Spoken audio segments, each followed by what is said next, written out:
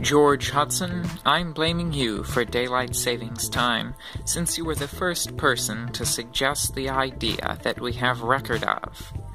And why did you want the change of daylight savings time? So that you could have more time to catch innocent butterflies, and then later anesthetize them and stick them to the wall with pins. Well, perhaps not the wall, it was probably a corkboard. But anyway, the first country to adopt it was Germany. Germany. Adopting a bad idea that cost a lot of lives. Well, I don't want to say too much about that. I really don't think Germans should be shamed for things they can't control. But among the problems with daylight savings times is sleep deprivation and car wrecks.